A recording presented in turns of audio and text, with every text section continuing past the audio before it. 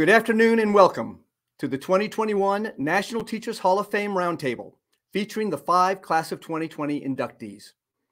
The annual Roundtable is a highlight each year as the nation's leading educators respond to national, state, and local issues that impact student learning. For the next 90 minutes, we have a set of questions for the panel of inductees to respond to and discuss. I am Ken Weaver, past chair of the Hall of Fame's Board of Trustees and host for today's Roundtable. This Roundtable will be live streamed and archived for future viewing by educators across the country. Emporia State University's Teachers College will provide digital badging so that viewers can use this for professional development points in their districts. To learn more, please contact the Hall of Fame. The National Teachers Hall of Fame is very appreciative of the support of the College Football Playoff Foundation, Emporia State University, and the Teachers College at Emporia State for making this roundtable possible. We are especially proud to be included in the College Football Playoff Foundation's Extra Yard for Teachers Week and their big day today as they honor educators across the country. Inductees, please join me in tipping your caps to the College Football Playoff Foundation. Let's meet our participants who bring 150 years of teaching experience to today's roundtable. Andrew Bider is an 8th grade social studies teacher at Springville Middle School in Springville, New York, with 28 years of teaching experience. Dr. Melissa Collins is a 2nd grade teacher at John P. Freeman Optional School in Memphis, Tennessee, with 24 years of teaching experience. We have a little bit of a technical glitch with Melissa, and we're working to get her connected back. Donna Credell is a 10th through 12th grade environmental science teacher from Broken Arrow High School in Broken Arrow, Oklahoma. Now Dean of Academics and Innovation at Summit Christian Academy in Broken Arrow with 35 years of teaching experience. Thomas Nab is a K-4 visual arts teacher at Dodge Elementary in East Amherst, New York, with 34 years of teaching experience. Jamil Siddiqui is a 9th through 12th grade math teacher at East Bridgewater Junior Senior High in East Bridgewater, Massachusetts, with 29 years of teaching experience. We are so grateful to each of you for sharing your thoughts and expertise with us today. Andrew, we will start with you answering first and then proceeding through the members of the panel in alphabetical order by last name, ending with you, Jamil.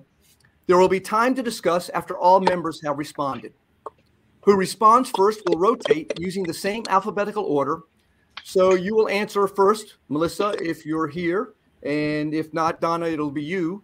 For the second question, and Andrew, you will respond last. Let's get started with the first question.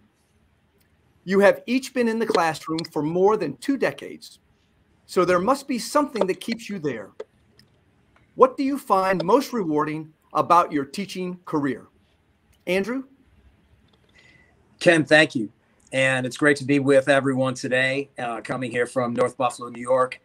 And the simple answer is that we get as teachers far more than we give.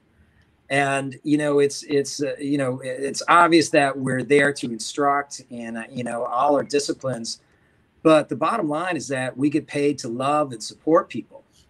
And, 2 small anecdotes came up today why our profession is so rewarding. And one came, from a boy who said he struggled a lot during COVID. And I teach, 13-year-olds, 8th graders here in New York. And he said, he was so challenged and so full of anxiety at times. But when he came into my classroom, he felt that love and he felt support. And he said he had a sense of confidence that he didn't have in quarantine. And just that alone, really reinforced my belief that being a teacher is one of the most special jobs on the planet, if not the most. I'm sure there's other professions that live contributory lives. But in the end, if we do our jobs well, Ken, people are going to remember our names for the rest of our lives. And that's a privilege, a huge responsibility, but also a joy. And the second anecdote that happened today was, I've known a student for a while, and he came in and I said, you know what, you'd be a good psychologist.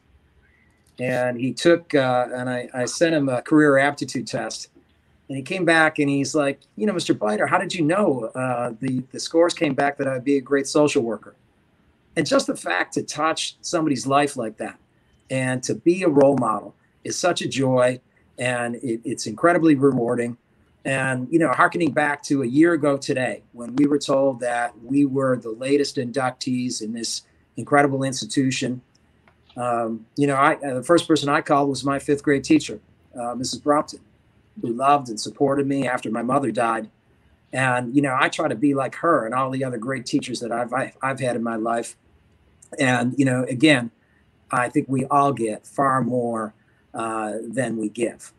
So that's the short story. But, you know, the first week back here in New York has been a joy and totally reinforcing. Great. Thank you so much, Andrew. And Donna, your response. Well, I appreciate everything that Drew said and agree with him completely. I'd like to add to that just by saying that it's an adventure. I think one of the rewards of teaching is that no 2 days are the same. So every day has the potential to be something that you never dreamed of, or something that you did dream of. And you get to do this by guiding and alongside of young people who have so much energy and so much passion. And it's kept me young for all these decades. I think the other thing, in addition to what Drew mentioned, is also today, the opportunities for teachers are just limitless. You can come up with ideas and you can be as innovative as you want and you can run with it. And the opportunities for support, like to travel, to have fantastic professional development, to take your students, to allow them to be global citizens, allow them to work on problem solving and, be world changers, and you're there with them. It's just something that it's always an adventure. And then I think the other thing is that to be someone's champion, kind of what Drew was saying. And I go back to my own childhood when, in the 70s in middle school, I was, loved basketball, but there was no basketball team. And the boys basketball coach will open the gym for everybody in the morning, and he saw my ability. And since there was no girls team, he decided to put me on the boys team. And sooner or later, what came about was a girls team was formed. But having that opportunity and him seeing my potential, regardless of my gender, just catapulted me into a really good high school career. And eventually, that's how I went to college, was on a basketball scholarship. So providing and being a champion, we get to be champions for our students. And as Drew said, we can see their potential sometimes when they can't. All right. Thank you. Thank you, Donna. Very nice. Thomas. Yes, thank you. First, I'd like to thank Emporia State University, the College Football Playoff Foundation, and of course the National Teacher Hall of Fame for putting together this roundtable today. Really appreciate this opportunity. I think what's kept me going in education, and I've taught the little ones, K-4, for I think I'm in my 34th year now. The excitement students have when you introduce them to something new, and just that excitement alone, even though I've introduced it so many times, to them, it's brand new and it's exciting.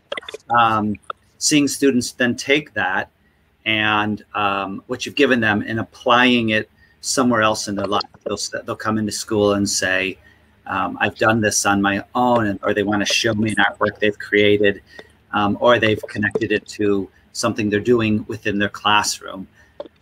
I also think, kind of connected a little bit to what Donna said, the opportunity to innovate and reinvent what we do. There's always that opportunity to do things a new way, a better way, a different way, which keeps it exciting in our careers. And I think also, like, connected to that, what I've built to the side of my teaching career is my like professional organizations, and the ability to contribute to those is also very exciting, very rewarding, and both those together we get a lot of very positive feedback from the students and from colleagues. So that makes it really, I found a really wonderful place to live a lot of my life within my classroom. And I find it's just, I come to life when I walk into my classroom, even if I'm dragging or whatever. It's just such a different experience. So I think that's what's kept me going all these years. Okay. Thank you so much, Thomas. Jamil? First of all, just thanks for having us. This is a great opportunity. It's been so exciting getting to know the other members of the inducting class, and it's just great to be a part of this. I look forward to actually meeting everybody in person. But as for the question, I think it comes down to one word. I think all of us have reiterated. It's students. It's all about students. We get into this profession because we want to help people, and nobody goes into teaching for the vacations, although that's what people think. We do it because we want to make a difference. We want to help people. And, Drew was telling stories about previous students who was talking. I've got one that I was going to tell. It's about one of my former students. It was my second year teaching. Her name was Katie. And I teach high school math. I teach the advanced math classes at my school. And Katie was very reluctant to take my class. She felt she wasn't quite up to the challenge. She felt her background wasn't strong enough. But she came to talk to me about it, and I kind of encouraged her, and I said, look, you're going to come, you're going to give your best effort, and that's what we're going to do. Whatever your best effort is going to be success. So please, come and take it. And she struggled with that, but she did. And she would come after school every day. She'd go to practice, cross-country practice. She'd come afterwards, and she'd be all sweaty from practice, but she'd be working hard and trying to get better and better at math each day. And there were days that she felt good, but there were probably more days in the beginning where she felt defeated and like she wanted to give up. And I remember one day in particular, she came to me, it was probably, middle, late October, and she's like, Mr. Siddiqui, I wanted to do this, but I just don't think it's right. I think it's too hard for me. And I basically just looked at her and I said, okay, that's nice. Here's your tissue. I'll see you tomorrow, because you're not giving up. There's no way you're giving up, because you're going to prove to yourself that you can be successful. And I know you can be successful. And together we're going to work hard. Well, she continued the year and she finished the class off, and she did find a lot of success, taking the AP exam, getting college credit. But the real exciting part of the story was for me is, like, with so many students, I kept in touch with her for the first couple of years after they graduate, and then it just gets harder. It gets harder and harder to keep in touch. So we had lost track of each other. And about 10 years later, I got an email from her, and she said, I just wanted to let you know that I defended my doctorate today. I got my PhD. And I was going to go to school for art, and I loved art, and people told me I was good at it, but my real passion was science, and I never thought I could be good at science. But then I took your class, and I realized that if I apply myself, I can be successful. That was, like, to this day, I'm still getting goosebumps right now just thinking about that story, because it wasn't about me. It was about her determination and me just being there to assist her and to support her, and to just show her that we're going to do this and we're going to do it together and we're going to be successful. And to me, that's really, really what I love the most about teaching is, again, teaching math. In mathematics, people have very strong feelings. They either love math, it seems, or they hate math. But I get a lot of students that come to me and they're on one end of the spectrum, not liking math. But on the days they get it, the looks in their faces when they finally get it right, it's just so invigorating to see them get excited. And it makes me feel like I'm helping convince them that they can do something they thought was impossible. And for me, there's no greater feeling than doing that and helping students. I think that, Drew also mentioned previous teachers in our lives. I can look back at Mr. Hunter and Mr. Daigle in high school. I can look back at Professor Devaney and Professor Wilcott in college. And without them, I wouldn't be where I am, because they saw someone who was willing to work hard, struggling, and they did everything they could to help and support me. So part of my job is to pay that forward with my students and make sure that they have every opportunity and be there to help them. And then the last two things I want to mention, why you keep coming back. My first year teaching, I was 23 years old. I was starting teaching. My next door neighbor, Harry Farrellock, was, I think, 48. And I looked at him like an old man then. Little did I know that 48 wasn't that old. When you're 23, it seems kind of old. And we were talking one day, and he said to me, the best thing about teaching, and Donna, I think you mentioned this, is you always feel young. And the reason for it is every year you go in and your students stay the same age. My kids, every year, they're 15, 16, 17, 18 years old. They never change. So psychologically, I feel like I'm still 23 because they're not changing ages. So why would I? So that was one thing I remember that he told me. And then the last thing I want to share with everybody that's been one of the biggest things that keeps me coming back. I have a passion for my subject. I love to share it with my students. I'm very proud to say that 18 of my former students are now high school math teachers. And we get together every summer and we talk about math. And we talk about how the classes go. And it's funny to meet with them because they range in age from 22 to 42. But they're all my kids. They're all my students. And I'm just so proud of what they've been able to accomplish. And that's what keeps me motivated and coming back for more. Right. Thank you, Jamil. Very, what a legacy for all of you. So we had this time after everyone has gone through answering the question to share anything else, respond in any way. No pressure to do so, but if you have something else you'd like to say, please, this is a great time to do so. Otherwise, we'll move to the second question. So inductees. Oh, Dr. Collins, you are here. So yes. Thank you. Let me just again introduce. This is Dr. Melissa Collins from Memphis, Tennessee. I gave your introduction earlier. I'm so happy that we've got the technology figured out. Let me ask you the question that the other four inductees have already answered. Okay. So you have been in the classroom for more than 2 decades. So there must be something that keeps you there. What do you find most rewarding about your teaching career? Yes. So in 1999, I returned back to my community to teach. And I find joy in working with the schools, with the students in that community. And I get a chance to make their dreams a reality. And so I find that rewarding when I get to implement programs to help them have a bright future. For instance, I believe STEM is for all. I implemented a Future Leaders of STEM Club for those students. And we have a white coat ceremony for those members. Also, I stay because my principals, I've had different ones throughout my time of teaching, and all of them have been very supportive of allowing me to be Melissa and demonstrate their learning each and every day in my classroom. All right. Thank you so much, Melissa. And so all 5 of you truly inspirational, and we just finished the first question. So let's go ahead and go to the second question. Melissa, you'll start us off on this one. Okay. We have seen a fairly large percentage of teachers leaving the profession during their first 3 years of teaching, even before the pandemic struck. What factors cause early career teachers to leave the profession, and what can be done to reverse this trend? Melissa? Yes, we are seeing a lot of early career teachers leaving at an alarming rate, which is very disheartening. And a lot of them are leaving because they don't know what's expected of them. The workload can be very demanding to new teachers. And so I think it's very important that teach prep programs allow teachers, the early career teachers, to get that authentic experience so they understand what it's like in the classroom. Also, a lot of early career teachers are leaving too because they feel they can't really implement what they've been taught in the teach programs. And this is also because of the expectations.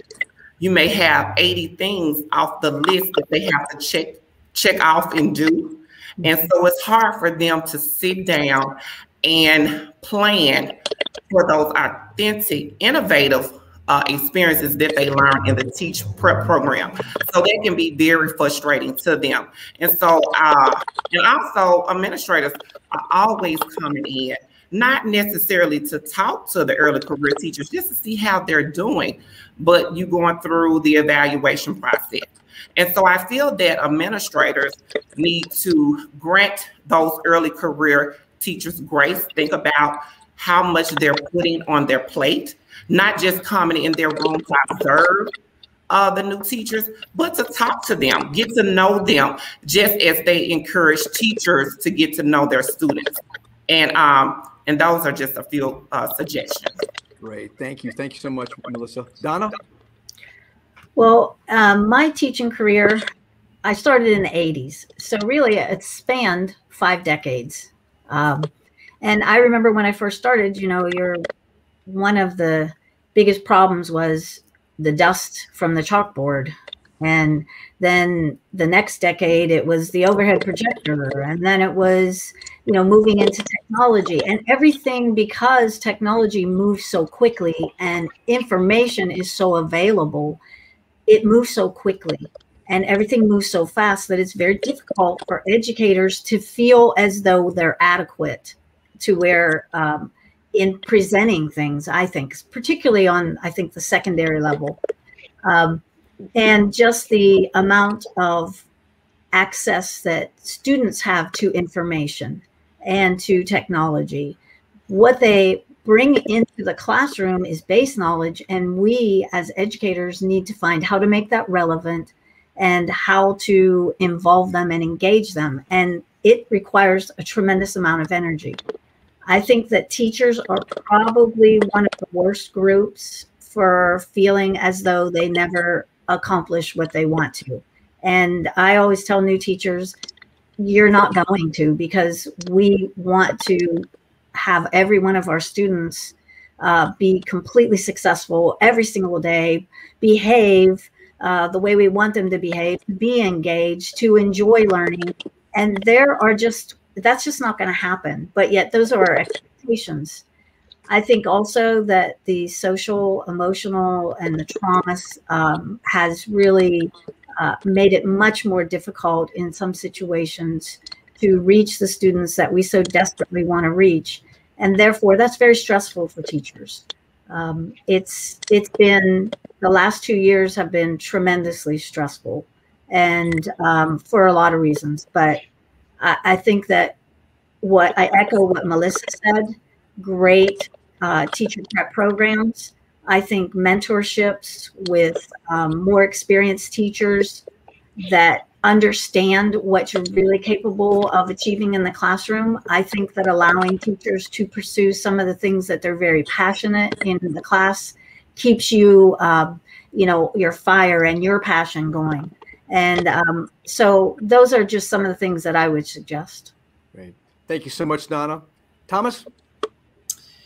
Yeah, I think in talking to various teachers' experiences, I think there is some who, when you're a new teacher, in some situations, they might give you actually the toughest classes that other teachers, the more senior teachers, don't want, which is really the opposite of what should be happening. They should give you a chance to get your footing and to keep developing your skills, classroom management, and those type of things, to give you a chance, to grow in your beginning years.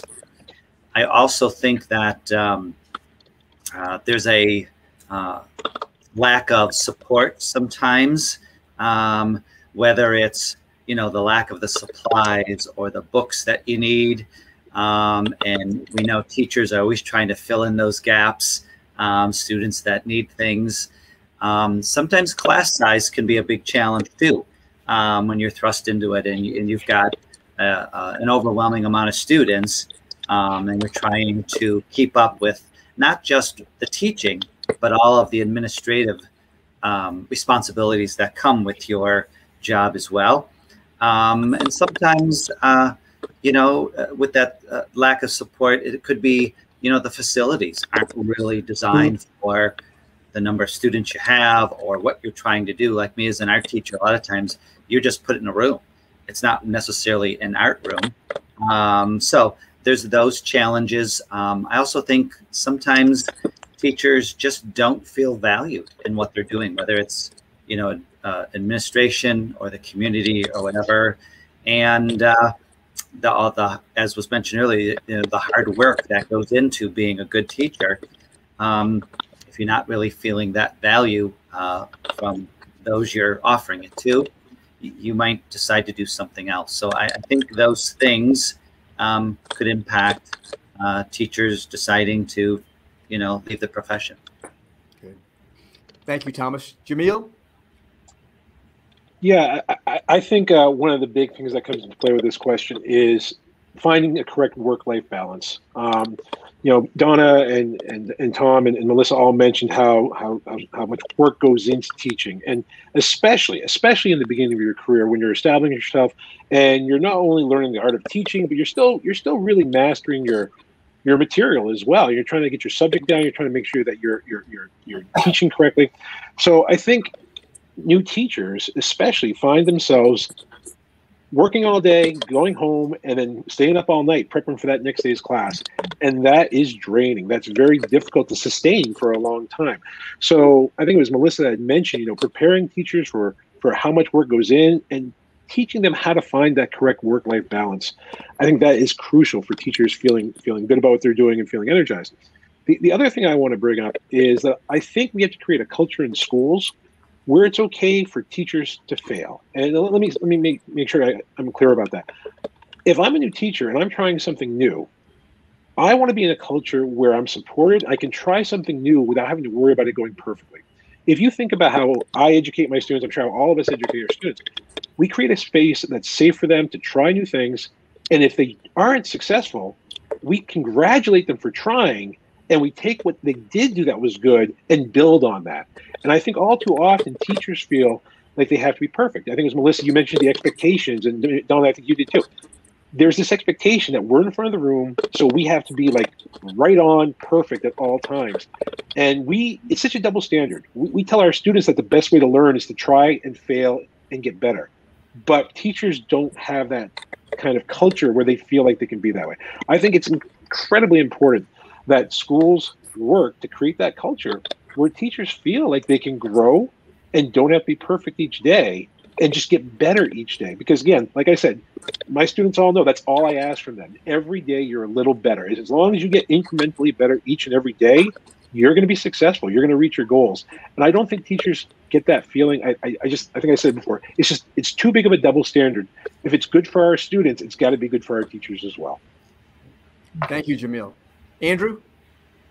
I would concur with all the great comments here, but Ken, I think one thing that hasn't been mentioned is the power of teacher unions and retaining teachers and making sure that they have livable salaries.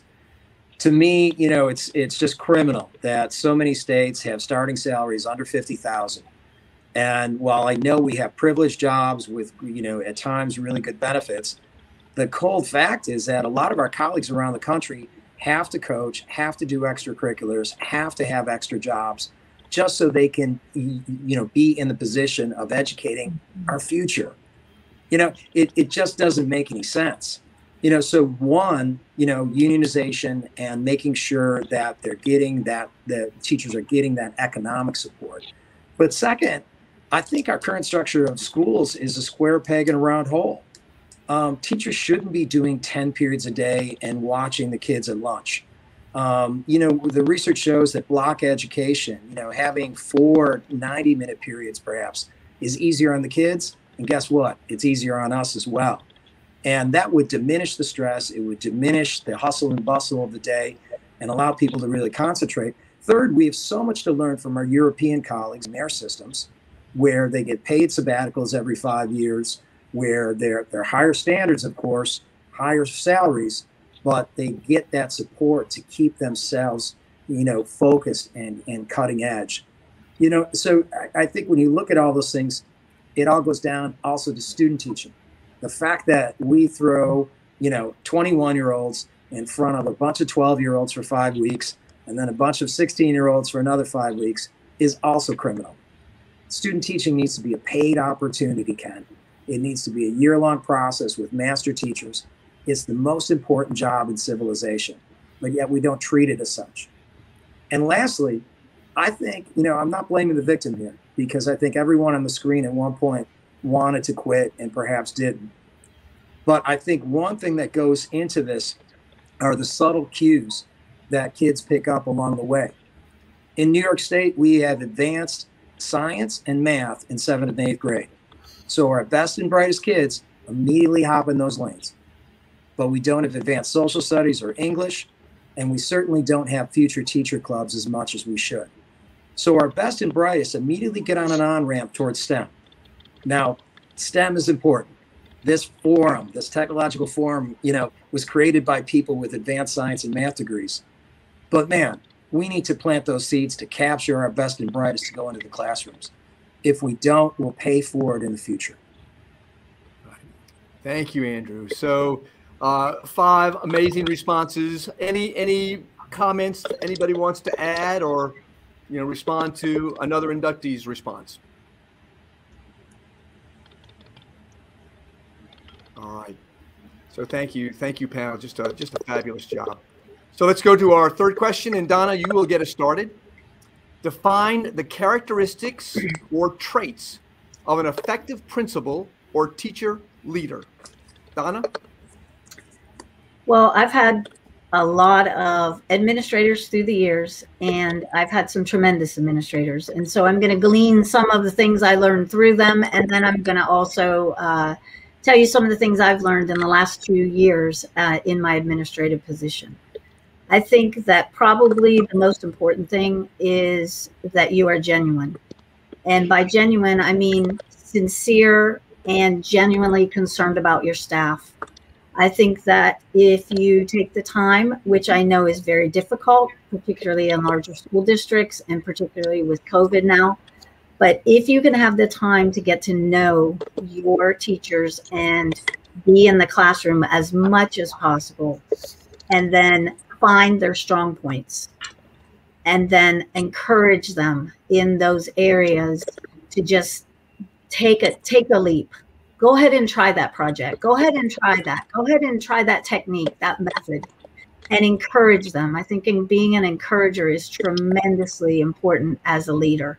Encouraging the good things, and then also encouraging, you go into classrooms sometimes and you see some areas where maybe teachers aren't as strong as you would hope they were going to be. But in that way, you encourage them towards becoming better and more efficient in those areas. And you can do that in many ways. Most of the time, I like to partner them up with another teacher who I see is very an expert in those areas and has had a lot of experience, and also has the personality that will allow them to grow alongside of them and help and mentor them. And then I think the last thing, or the third thing, there's many, but I think that a really good leader needs to be a good listener. I think they need to listen to what your staff is saying, and also what the students are saying and what the community is saying. I think you learn a lot from the stakeholders and a lot from your staff, and then try to find ways to make those things possible and encourage them to have a voice. Great. Thank you so much, Donna. Thomas?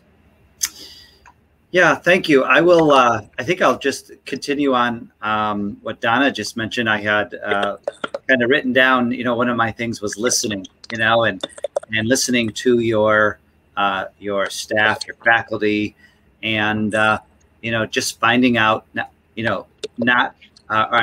finding out what's going on in their areas, right?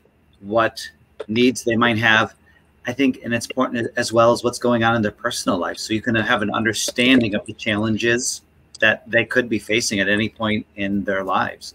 I think it's very important for an administrator or a leader to value other professionals or other teachers' professionalism, trust them in that they know what they're doing.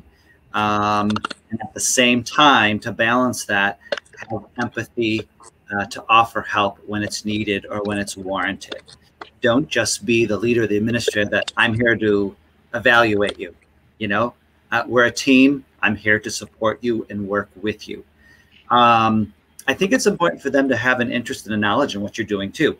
As an art teacher, sometimes I felt like I had an administrator who didn't really know the art world and art teaching. And there's other special areas too that I think, trying to find out, okay, how do you do what you do? With all these art supplies and all these students and storage needs and, so they have an understanding. And I think the last thing I might add in is transparency.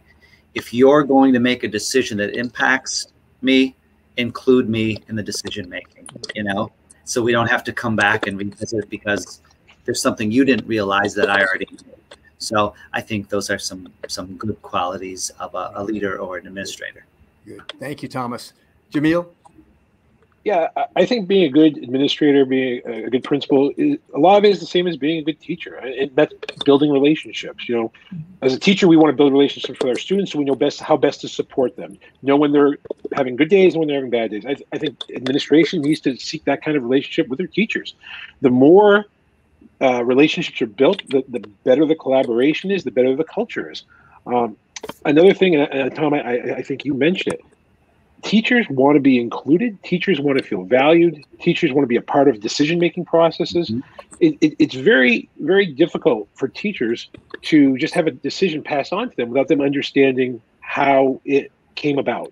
You know, we're not always going to agree. Not everybody in every school building is going to agree 100% on everything. But if we understand how the decision was made, we can accept that. We can understand it. We can respect it. You know, and that's a big part. Another really big piece in my world is just communication. You know, letting teachers know what's happening. There have been times in my career, previous administration, where I would find things out from parents in town. I live in the town where I teach, and the parent would mention something to me. I'd have no idea what they were talking about, but parents knew about it before teachers did. Teachers need to be communicated with. They need to know what's going on. And the last thing, and I think Donna mentioned it earlier, believe in your teachers.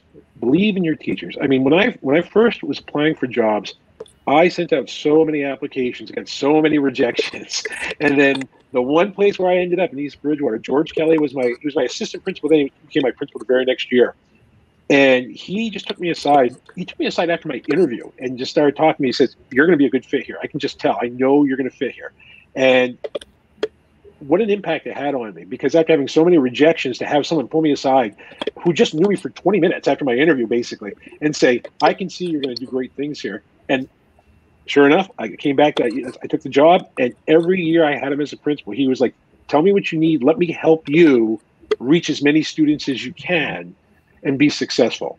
And he believed in me when, you know, a slew of other teachers didn't even administrators didn't even take the time to interview me.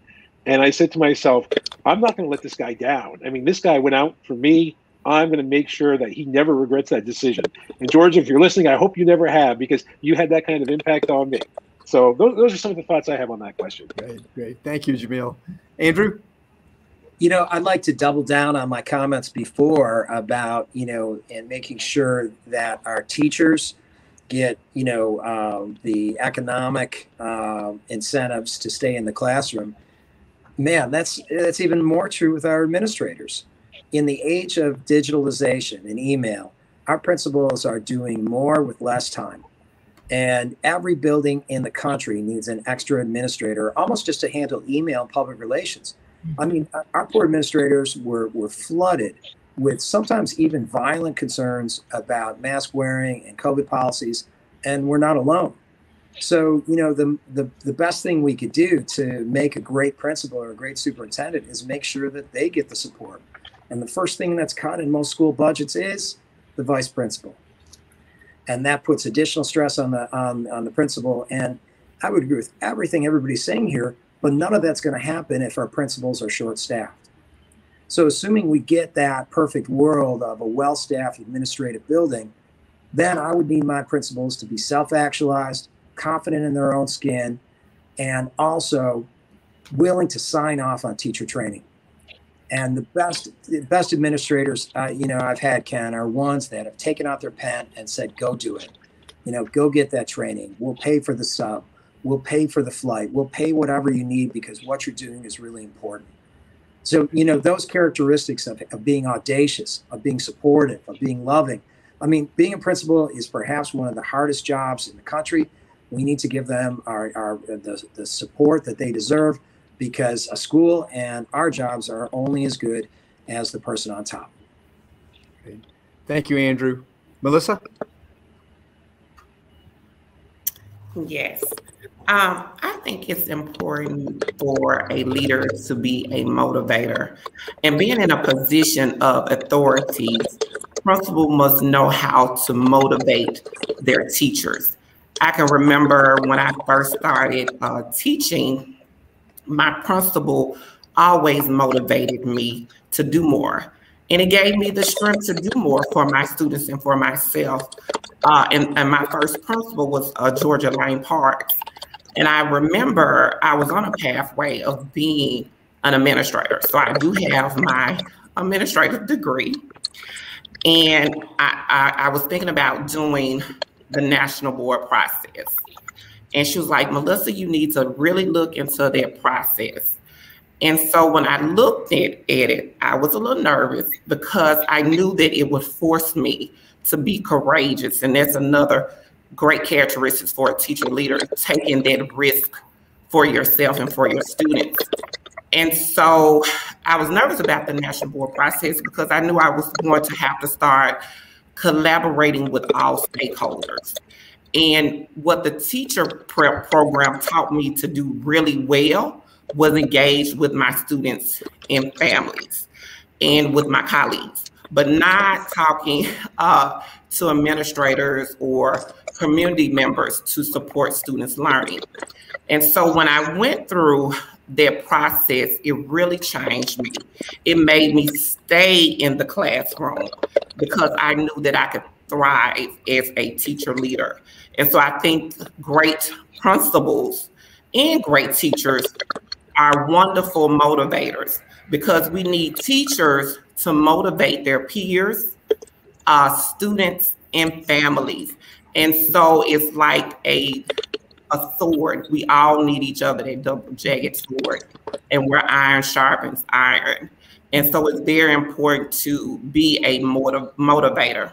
And also it's important to be, as I mentioned earlier, supportive of your families, supportive of the students and teachers, and so that they can best serve the school community and do what's best, most importantly for students. Great. Thank you so much, Melissa. So any additional comments, panel members? Yes, Thomas. I will. Jamil's comment made me think back to one of my very first principals who hired me for my second position, where I've been ever since for 33 years. After my interview and offered me the job and all that, and he told me, he said, you know, you had a really bad interview. He said, but I student taught at that school too. He said, we knew what you could do. And so what a motivator for me to be like, I'm going to keep doing what I did and even work harder to show you that you made that right decision. And, you know, not judging people on that 20-minute span of an interview. You know, some people are great interviewers and they're not so good in the classroom, and vice versa. So that made me think of that little anecdote. Thank you, Thomas. Any other comments?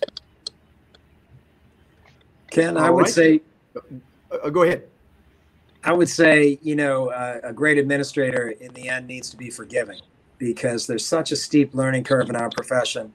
All new teachers are going to screw up, and, you know, there's such demands, and we're in such a fishbowl in our digitized world that it's going to take a lot, you know, even more than a year of student teaching that I described in a previous question. It's going to take a few years to work out the kinks.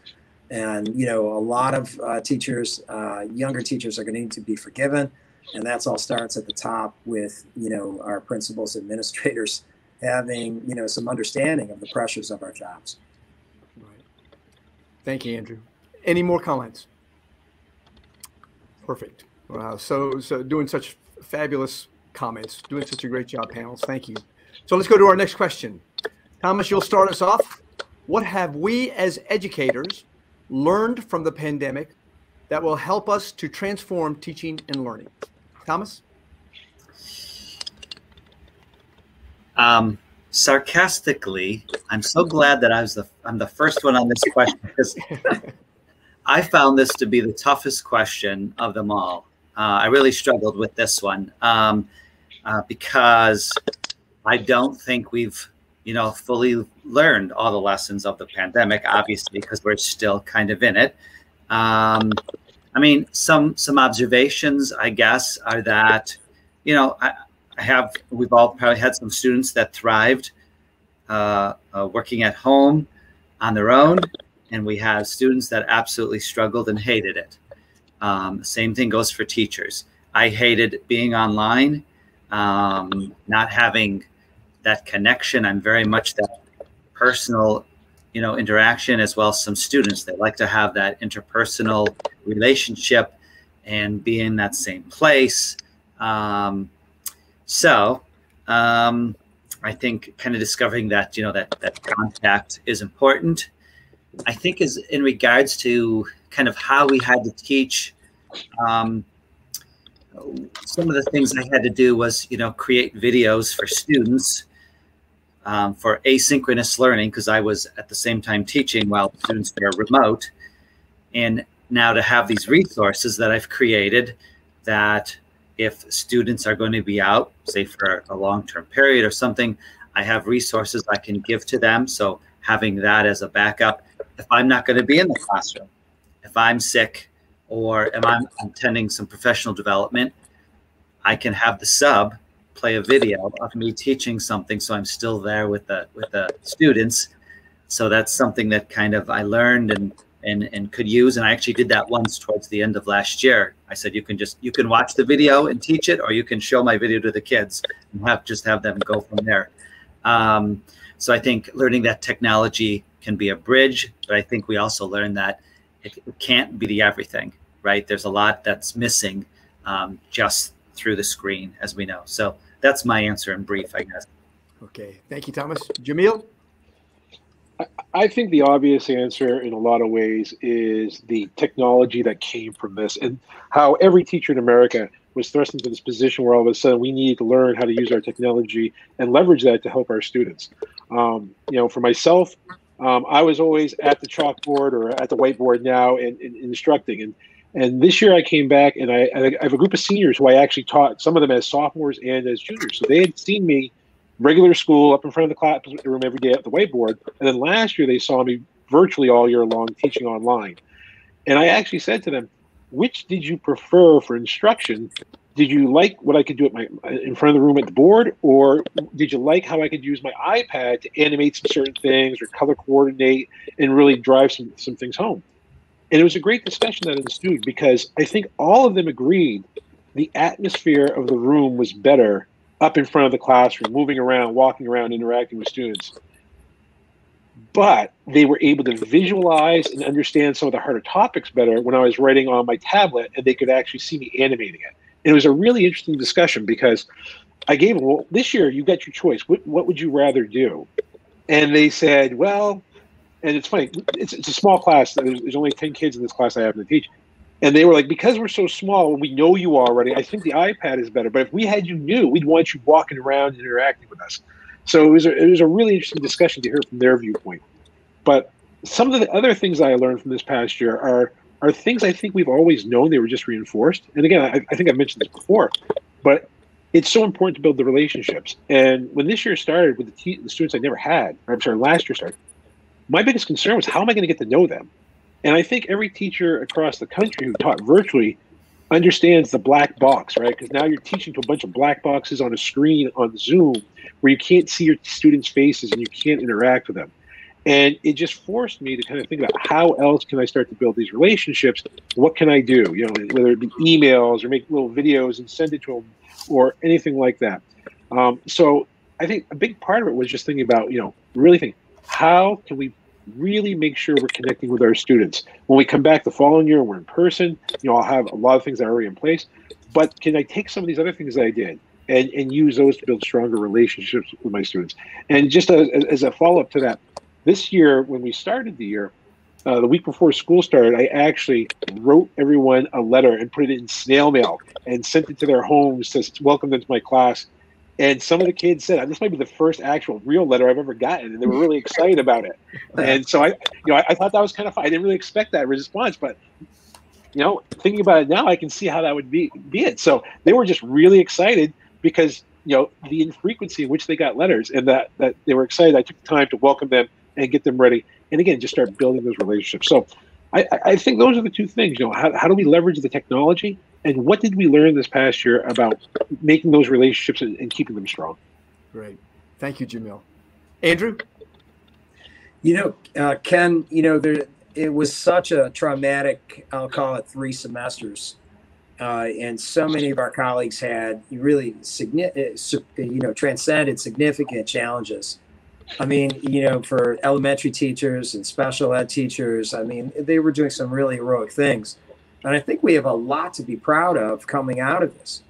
And, first of all, I think the American public gets more than ever that teaching matters, that it's not just babysitting, that it's content and artistry and public speaking and public engagement and public service. And so I think the American public appreciates us like never before. And, another lesson that's coming out of this is that, oftentimes in American history, it takes an emergency to move the needle on problems that we've been facing for a while. It takes, a Pearl Harbor or 9/11 oftentimes for things to change. And, finally, while this has been an incredibly challenging, year and a half, no question, the silver lining is that a lot of kids in America now know how to check their email. They have a laptop. Their districts are providing them Wi-Fi. And I know there's still a massive digital divide among students of color in inner cities and in rural districts like where I teach. But after 3 semesters of this, we are far better suited to equip our students with those 21st century skills. I mean, I use this phrase, it's criminal, perhaps too often, but we were graduating kids for years without teaching them how to check their emails, which is maybe the most important 21st century skill. So I think a lot of good has come out of this that hopefully will be appreciated over time. And perhaps the biggest one is that state tests were canceled and the world kept spinning and the kids were okay. And, it's one of those things that we've been cramming too much content down their throats. In social studies, the old adage, from Plato to NATO, that got trimmed down. And, guess what? I think our students were better off for it. And I'd like to see our society realize the good that came out of the pandemic and how can we keep that momentum going on the things that worked. And lastly, I think we also learned, Ken, that one size doesn't fit all, that remote learning may be a really preferable option, especially at a middle school level for kids who are teased, are bullied. I talked to a lot of our LGBTQ plus students. They said they actually preferred learning from home because it was a safer environment, which also says a lot about our current condition of schools. But to offer that option, I think, would be very appealing and a lesson that, we should put into practice, perhaps. Okay. Thank you, Andrew. Melissa? Yes, the pandemic helped us see a lot of things. For instance, in Memphis, we saw the disparities among our Black and brown students. For instance, when the pandemic happened, our students did not have devices, and so school could not go on for them. And so we're working hard to address equity, I think, around the country to ensure that all students have access to quality education. Also, I learned that my students had a lot of things at home that could distract them because we could see into their homes through remote learning. And so it has made me very compassionate with teaching. And so I try to create an environment now that's peaceful and calm where students can learn. And so SEL is very important. We just don't need to teach that in the morning. We need to teach that all day long, giving students a chance to work through some trauma and to help with address mental health. We also need to integrate more with technology in our content areas. So blending learning is very important because when my students went home, when the pandemic happened, I was nervous. I was like, will they know how to navigate the computer? Will they be good digital citizens? And so all these things I thought about, did I teach them those things? And so now I teach them with a need of urgency, because even though we're face to face right now, I don't know what could happen in the next month or two. And so I'm making sure that my little ones, my babies, know how to navigate different apps on the computer to make sure that they are successful. Great. Thank you, Melissa. Donna? Well, there's two things I'd like to add, and all the comments are wonderful. One of the things is I really believe that the pandemic and having to teach virtually actually enhanced our ability and made us more sensitive to differentiation, to the individual student, because teachers had to really focus on that, just each student individually to a greater depth than when you're in a classroom. You can see, you can make those connections, you can tell maybe either, body language or, other ways. But when you had to work virtually, you really had to focus and dig in and look at, is that student really understanding, and how can I differentiate the instruction virtually for them? And I saw teachers do some tremendous things just to try to provide that type of instruction virtually for all different types of learners. And that's very difficult, but I saw teachers just go above and beyond. I've known teachers have done that for a while, but when it came to the pandemic, there are some amazing things that teachers did throughout the country. And I think that they just want all students to have that opportunity to learn despite where their starting point is and what type of learner they are. And I think that we really did a great job in that area. The second thing is I've always really encouraged my students to be globally minded. And so several times my students have traveled with me to Kenya on, different types of projects to help those that are in need. And I feel like this, because we're all so familiar with technology, that we're able to access other communities globally like we weren't before. And people are not as intimidated by that. And so I think that is, our learning now extends through technology way outside our classrooms and way outside of our country. And those formats are there and those connections are there. And I just think it's fantastic for our students because they're learning about different cultures. They're going to be so much more prepared for the type of world that they are entering. So I think that's a positive that came out of the pandemic. Right. Thank you, Donna.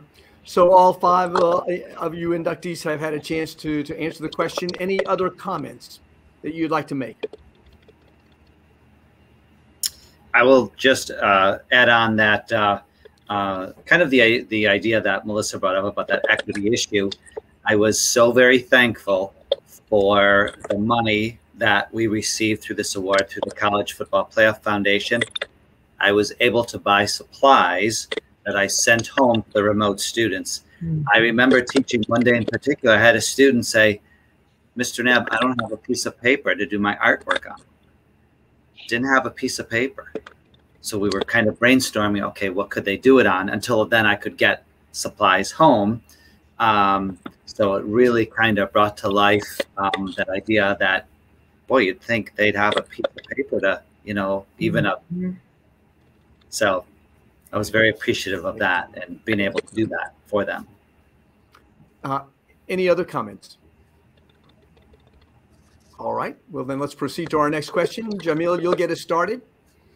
How do you model respect for your students? And how do you get your students to demonstrate respect for all students in your school? Jamil? Yeah, I think respect for me with my students starts in making sure each and every one of my students know that I believe in them, that I think they can be successful. I want to empower them. I want them to feel like they're a part of a team when we're working together. Because if we're teammates, we look at each other and we want each other to be successful. And you're not going to disrespect a teammate who's working together with you. You want to help them. You want to build them up. You want to help them grow, and you want to help them get better. I think a big part of that in my class in particular, teaching mathematics, is trying to give students confidence. When they feel better about where they are themselves, they are able to interact with other students better and help other students. So a lot of that comes down to building confidence. You know, we have a saying in my class. It says, "I'm not afraid of the equation. The equation is afraid of me." Because so many students just get, you know, like a deer in headlights when they see these problems. They don't know where to start, and they start feeling really defeated. And when you start feeling defeated, you start getting discouraged, and then your attitude changes, and then it's all kind of a snowball effect from there. So for my class, what we want to do is we want to just make sure they're confident, and that doesn't mean they always know the answer, but that means they know that if they work at it, they can get the answer. And I think that what I want to do for all my students is that belief in them translates to the fact that I respect them as human beings, I respect them as individuals, I respect the fact that they have abilities and intelligence, and that I want them to take all those things and grow and become better. And then I think it's a trickle down, because once they start feeling better about themselves, now they want their other classmates. They want to see their classmates get that same feeling. So that's what I try to do with them, and I hope it's successful. I hope that it kind of permeates our classroom together. All right.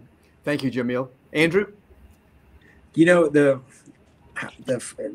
phrase came to me while preparing for this question, Ken, that our students will become who we are. And if we're tolerant, if we're respectful, if we're loving, if we're smiling, if we're forgiving, guess what? They will be too, not just to their peers, but to their families and for decades to come in our society. So it all goes back to teacher selection. We need to make sure that the people who we're selecting to work with our future have those character traits. And admittedly, we're asking a lot, but the stakes are high, which goes back to my other point that we need to have really great recruiting of our best and brightest. And secondly, I think the thing that builds respect among students is our craft. And if we're teaching actively, if we're engaging them, they're going to get that we take our job seriously. And it's one thing to say, you know, we need to respect each other, but I think the biggest way we show respect is by being really good at what we do, engaging them, and then when they're hooked, of course, loving them and showing them the skills nonstop that we would want them to show. Again, they're going to become who we are either way. If we're negative, they're going to be negative. But if we're positive and loving and compassionate and empathetic, guess what? They're going to be that way. And quite possibly, their kids are as well, because we're actually teaching their grandchildren. Right. Thank you, Andrew. Melissa?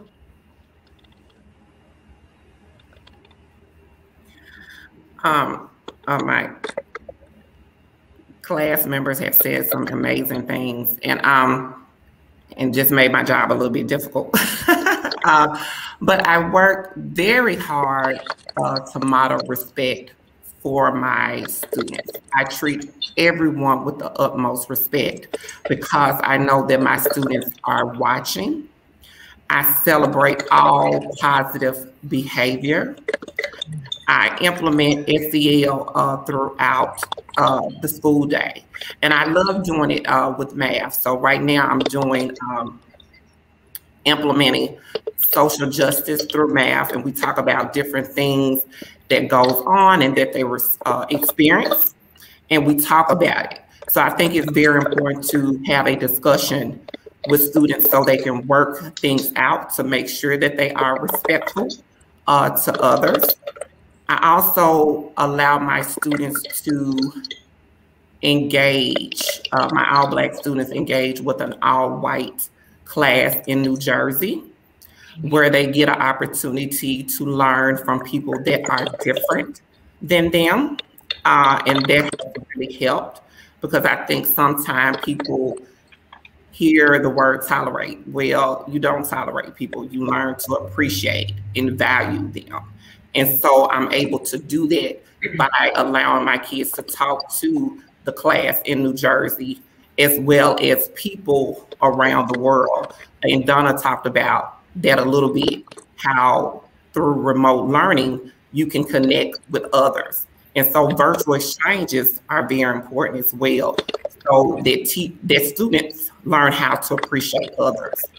I also give my students an opportunity to create their own rules. And so I don't just give them their classroom rules to follow on how to treat people. I allow them to do it.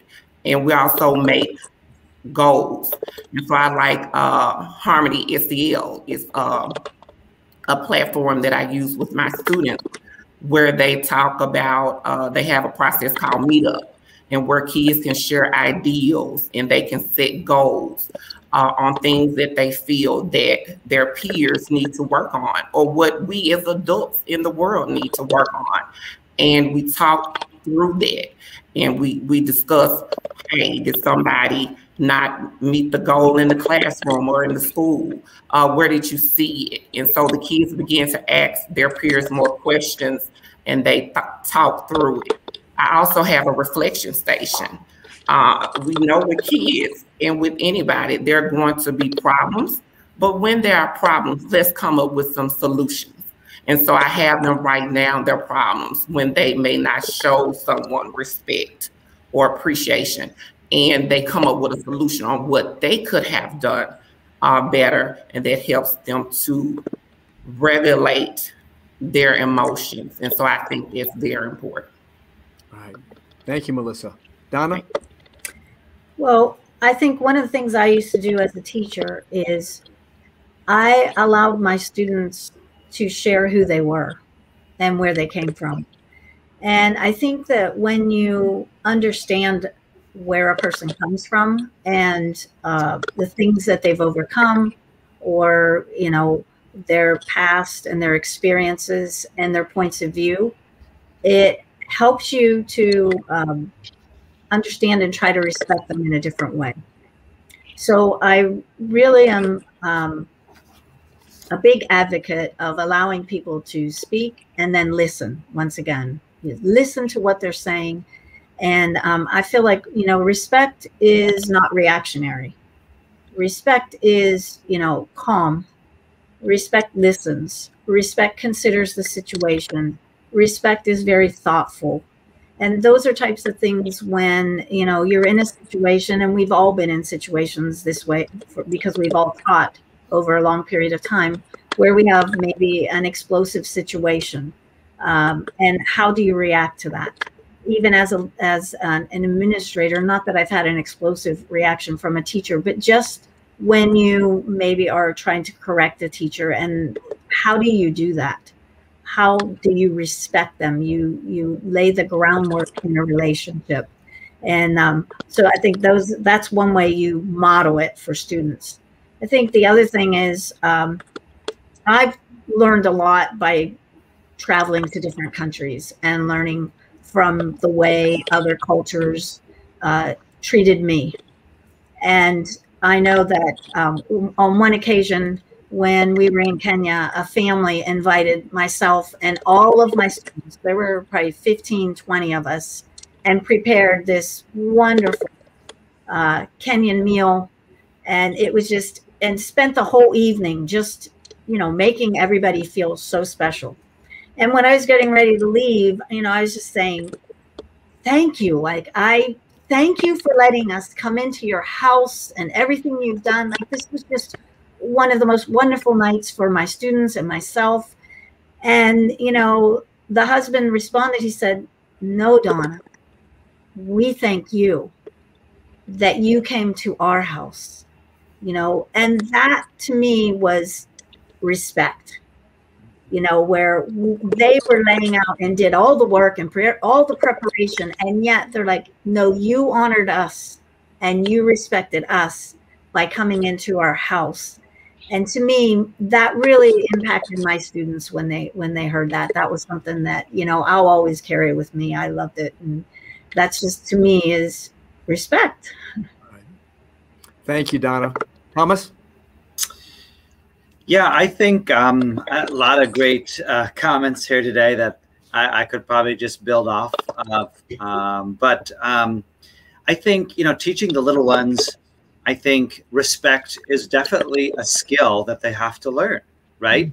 And so, as was mentioned, you know, we model certain behaviors, but we give them opportunities to be like, okay, here's maybe a better way to say that to a classmate, or here, let's think about a better way to handle this situation, or a different way, so you get a different outcome, right? It's a skill, and we try to teach them some techniques to help them with that skill.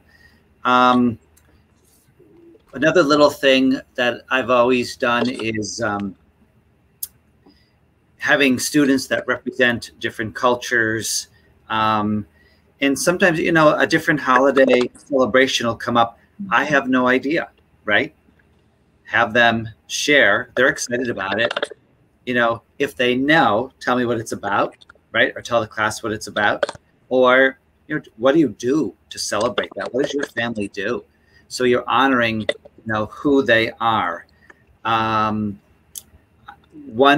few years back, my principal, at the beginning of the year, had us write our, our mission statement for ourselves for the year. And every year since, I've done that. And so this year I wrote to make sure every student feels seen and valued. So I try to do things in my room to, the examples that I use represent various cultures and people from around the world, either through artists, or if it's portraits showing, the various people that exist all over the world. A colleague once mentioned it in a way of kind of what we do. It's a mirror and a window, right? For some students, it's going to be a window into other people's lives and culture. For some, it's going to be a mirror reflecting back, okay, really looking at who you are, right? And giving all students those same opportunities to learn about others and respect. And I know one quick thing I'll add is right outside our office one year with the 4th grade, we did a mural, and we painted the words, or the message hello, in probably about 25 different languages right outside the main office. So when people come, they see it and there's a connection. And I'm doing more things like that in my classroom. But I think it just, shows them that I respect them, and hopefully they learn to, show that to others. Great. Thank you. Thank you, Thomas. Nice. Panel, any additional comments for this question? All right. All right, then. Well, hard to believe, but we now go to our last question, as we have about 15 minutes or so left in our roundtable that has been so terrific. And anyway, so Andrew, we're back to you. We'll start with you, and here's the final question. You are participating in the roundtable discussion today, hosted by Emporia State University, an institution recognized throughout the country for the high quality of its teacher preparation programs. What suggestions do you have for universities and other teacher preparation programs that will assist them in recruiting and preparing pre-K-12 teachers for the challenges that lie ahead, including current teacher shortages? Andrew, please get us started. One thing that I like to use our newfound microphone here is the importance of teacher training. And of course, that's what great institutions like Emporia do. And by the way, I think we all can't wait to get to Teacher Town, USA, and see that firsthand. But when you think about the importance of teacher training, it goes back to content in a lot of ways. Yeah, we need to teach pedagogy, but the scary truth with our teacher training programs is that we pack a lot into a couple semesters for somebody who's 21, and then pat them on the back and then say, see you in 30 years. But we need to continue their professional development after that. And I think that's where college and universities can really play a pivotal role. Here's a scary fact. I'm a history teacher, social studies, and the last history course that I technically took in college was 30 years ago in 1993, or almost 30 years ago.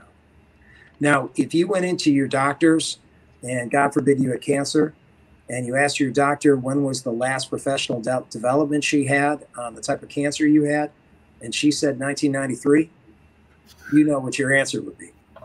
So it's not just training teachers when they're young, it's continuing with just, full-throated, massive social devotion to teacher training. Like right now, we're facing an existential crisis in the world with climate change. And, you know, if I could have a voice at the table, I would steal pages from FDR's playbook with the CCC, the Civilian Conservation Corps. But here I would have a teacher conservation corps with master teachers going to every American city and training hundreds of teachers in how to empower their students with living on and sustainably on our planet. I mean, that's what it's going to take. You know, we need to have a long-term commitment to battling climate change, and that begins by training teachers. And in the end, what a society puts into those teacher training programs is what we're going to get out of our students. And, you know, Jamil, how many teachers did you say that you've trained? Give us that number again. I've got 18 former students there now, teachers. So 18 those teachers, let's round up to 20. They're each going to train, they're each going to work with roughly at least 3,000 kids. I mean, these are massive numbers we're talking about. So in the end, you know, we really need not only to train these young teachers well when they start, but continue that professional development every year and make sure that they're learning the most important content of today, not necessarily about the War of 1812. Thank you, Andrew. Melissa? I think it's very important to grow your own. A great deal of teachers that enter the profession return back to their community, and I think about me. It's important to identify those potential teachers as young as middle and high school. And the district can work with the universities and colleges to help identify those students early.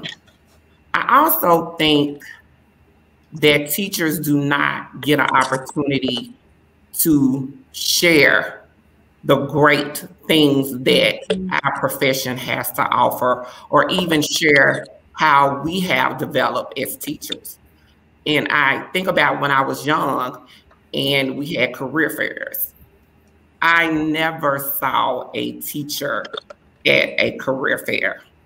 And so I think that it's very important that universities and colleges start getting their teachers, candidates, or the student teachers that you work with, giving them the mentors, giving them an opportunity to showcase the great work that we do as teachers each and every day. Mm-hmm.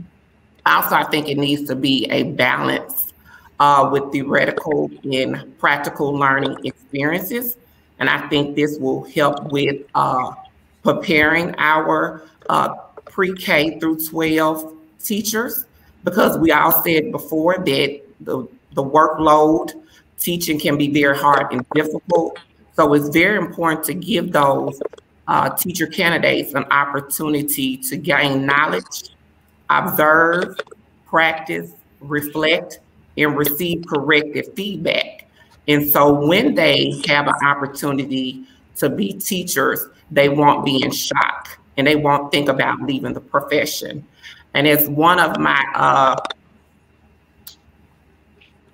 class members mentioned, money. We have to be able to pay our teachers, because the early career teachers don't feel that the money is matching up with the responsibilities. And so we don't want to lose those great teachers to another profession. Great. Thank you, Melissa. Donna? Well, I'm going to kind of piggyback on what Melissa said. I think that if an introductory course at universities should be center on success stories in education. You know, stories that will move you, adventures in education, successes that teachers have had, because those are what move people to want to continue in their career. And we need to highlight those, as Melissa was saying. There's so many positive stories around our country and so many wonderful success stories with our students that teachers normally don't brag about themselves. And that's just the nature of a teacher. They're not going to brag about themselves, but their successes somehow need to be out there, and through social media, through some type of class, so that others can see really the successes we're having across the country. And then I also think that it's very important for a teacher preparation program to allow the teachers to get into classrooms as much as possible. Even in the first and second year, the more observations they see of live teaching, the more collaboration they have with, professional teachers, the better prepared they're going to be. And they're going to start to see things and after that, maybe they didn't consider. You don't see that in a traditional education. They need to be out there and see what's really happening in the classrooms, even if it's through Zoom, and then follow up with those observations. Being allowed to dialogue with, why do you think a teacher did it that way? What would you have done differently? What other methods could you use? And then the third thing I think that schools should offer in their curriculum is a class about innovation and problem solving, because every single day teachers have to problem solve and they have to innovate and find ways. How are you going to teach on a $20 budget? How are you going to recruit parents? How are you going to motivate your students? How are you going to take these materials and create the end product, even though you can't buy the expensive tools and materials that are necessary that you see? How are you going to be able to innovate and make those things possible for your students? I think that that is a really big part of education today, and I think that that should be part of the curriculum. Thank you, Donna. Thomas? Yeah, I think it's important if, and some have references, just to start this kind of initiative even before college. And for example, one year I remember one of my high schools in my district asked me to take on an internship, a high school student to come work with me who was thinking about going into education. And I absolutely, but it's only happened once. And if we could encourage more students to, take a look, that could help. I also feel that kind of coordinating and collaborating with other organizations and associations like professional associations or teacher unions to develop programs to identify and encourage students to enter the field of education. For example, there is the National Education Association in 2016 launched the Classroom Academy, which offers teacher preparation students a paid residency, referring back to something that one of my classmates mentioned earlier today, giving that longer experience, but supporting them through that experience. And I think it's really important when we look for these new teachers that we really look for and encourage a diversity of students to pursue education, because I think we're at about 80% still in the field that is Caucasian, and we need to make our profession more diverse, just as examples for all students. I also think coordinating with things like a National Honor Society, and I know different organizations. We have in my organization, the National Junior Art Honor Society, the National Art Honor Societies, and encouraging students to go into teaching the arts, because we know every area is going to have shortages. I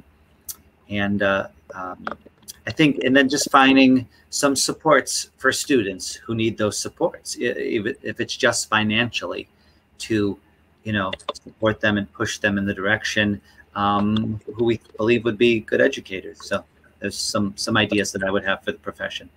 Thank you, Thomas. Jamil? When I think about preparing people for becoming teachers, this may be an oversimplification, but I like to focus on two areas. I like to focus on subject matter, and I like to focus on student interaction. So I think one of the things that colleges can do as part of their teacher programs is make sure that the students in these programs are teaching. And that can be as simple as just running a tutor room and having students in that tutor room, because that will give them an opportunity to practice their explanations. That'll give them an opportunity to really learn the material. We all know that we don't truly understand the material until we have to teach someone else. That's when it really starts to sink in. So if we could provide our students who are becoming teachers kind of a low stakes opportunity to start teaching one-on-one, small group, getting used to the material, I think that would go a long, long way in making them feel more comfortable, especially as an early educator when they are struggling a little bit with the content. So that's one thing. Just trying to make sure that they have a way to get their subject matter. The second part of that equation is trying to prepare them for student interactions. And I got to be honest, I don't know if anybody could really prepare me for some of the things that have happened to me throughout my career. I mean, I had a friend earlier in my career who said to me, one day some of your students will be your friends. And I was like, yeah, I don't know about that. But as I thought about this, and I kind of made a list over here, throughout my career, I have been to my students' college graduations. I've gone and seen them getting their doctorates. I've been to their weddings. I've held their newborn children. They've held my newborn child. I've been lucky enough to perform a wedding of some of my former students and actually officiate it. And then on the flip side of that, I've been to more funerals than I care to remember of students and family members of those students. And the range of emotions that we feel at each of these events as we build these relationships, like I said, I'm not sure you could prepare me for that, but I didn't even know that was a thing. I didn't know that was going to be something that was going to be coming my way. And it's such, there's nothing in the middle about teaching. You're either on one end of the spectrum or the other. Either you're loving it and you're having the best day ever and everything's going great, or you're just feeling like beat up and you're feeling kind of like in the doldrums. And I think people who are going into teaching need to realize you're here to help people. You're going to form those relationships, and you're never going to lose them. You're never going to lose them. I talked about Katie. I still see Katie all the time. This is a life-changing event for me, as it is for our students, and that's what I'm kind of going back to question one. That's what keeps me coming back. That's what keeps me excited about teaching. And it's all good. There's some difficult times as well, but I think Donna, I think you said it. Giving teachers the opportunity to tell our stories so that people who are coming into the profession at least have an idea, because I never expected so many of the things that have happened to me. If you had talked to me back as a 23-year-old teacher, I said that's never going to happen. But sure enough, it has. And it's provided me with a wonderful, wonderful experience. Thank you, Jamil, and just wonderful responses, all panel members. Are there any additional comments that you want to add? All right, wonderful, wonderful. Members of the audience, thank you so much for attending the 2021 National Teachers Hall of Fame Roundtable. For the past 90 minutes, the nation's leading educators have enthralled, challenged, and inspired us with their perspectives on the most pressing issues affecting education. Andrew, Melissa, Donna, Thomas, and Jamil, your broad and deep experiences have provided us with a clear understanding of how great teaching and learning can occur. Thank you for leaving us with a greater sense of purpose as we strive collectively to provide the optimal learning experiences for all of our children each and every day. The 2021 Roundtable is now concluded.